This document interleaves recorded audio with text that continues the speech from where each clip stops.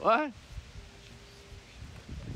Alright, so what was the only issues the machine has really is just got a leak on the elevating cylinder here.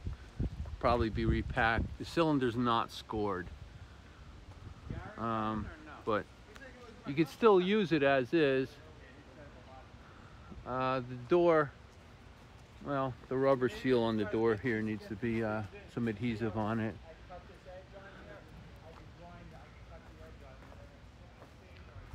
The door here, well, I have it, but if you want it, it needs a new one because it's smashed up. But otherwise, it's a good machine. I've owned it since 2007, and it's been very reliable.